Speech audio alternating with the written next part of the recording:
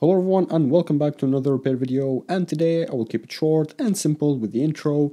And we have an iPad Air 2 LTE version, model A1567, came for us to bypass the iCloud. Now this is the LTE version, so it will need a hardware bypass, only hardware bypass. And I'm going to show you that this method is working with the latest iOS 15.3. So let's begin by removing the board.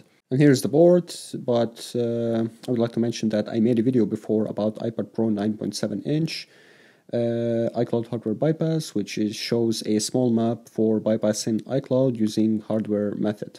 You can check it out in the description down below. And of course, Apple patched the iPad 5 and Mini 4 and iPad Air 2 for iCloud bypassing by changing the serial number.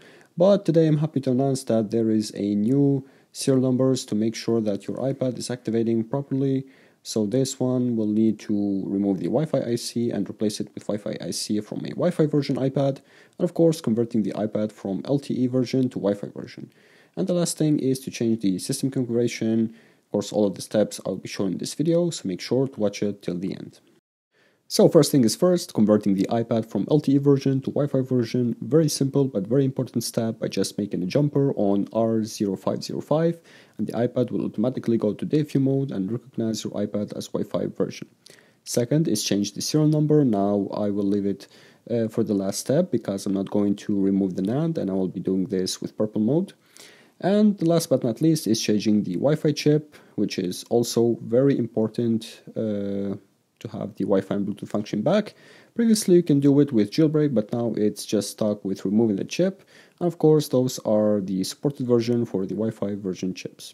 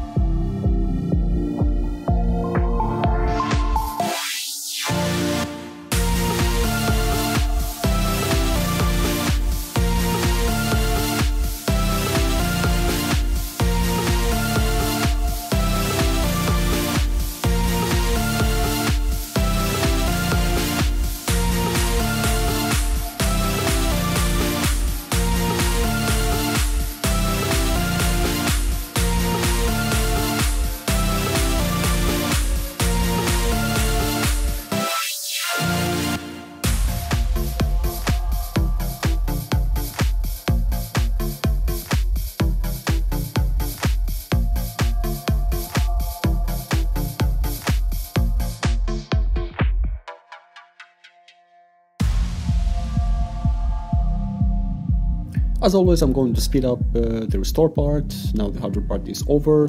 Everything after that is going to be software stuff. So the iPad is in the DayView mode and the serial number is still the original. And of course, I'm doing this to make sure that my iPad will go to Wi-Fi version and the Wi-Fi and Bluetooth is working. So after the restore process is finished, we need to enter purple mode to change the system configuration, which is the last step for this bypass.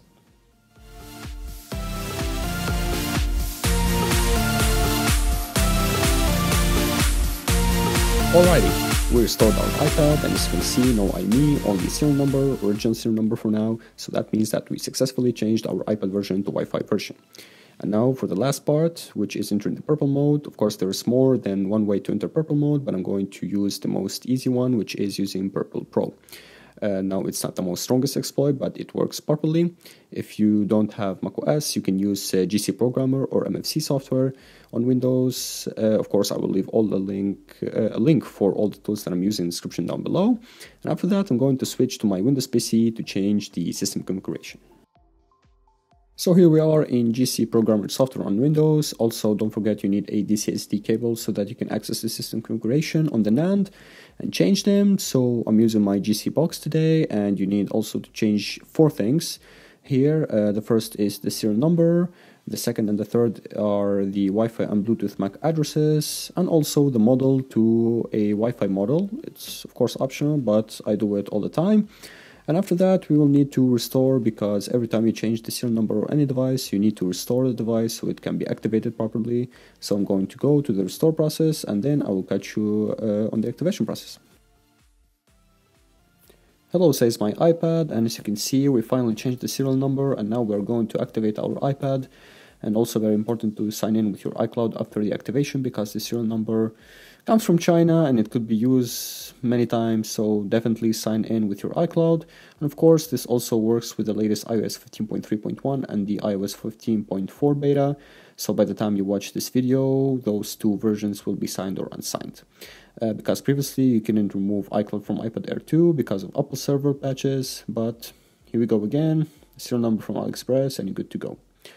So, as you can see, the Wi-Fi is working, Touch ID, yep, can read my finger.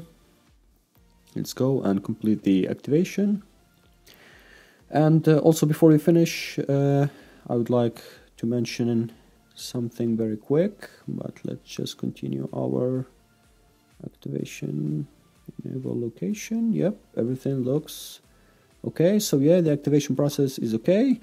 Before we finish, I would like to mention that I made a Patreon. There are some interesting stuff that I will be posting only on Patreon. So of course, if you want to support me, make sure to join my Patreon.